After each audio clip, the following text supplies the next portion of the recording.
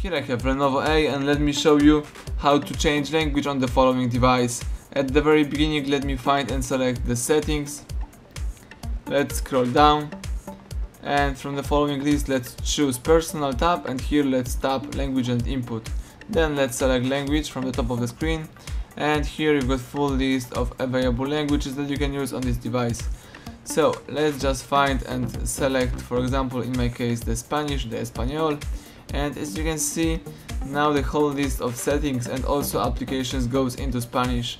So if you would like to go back to previous version, just find and select configuración, scroll down, choose teclado y idioma, tap idioma one more time, and from the following list let me select English, for instance from United States.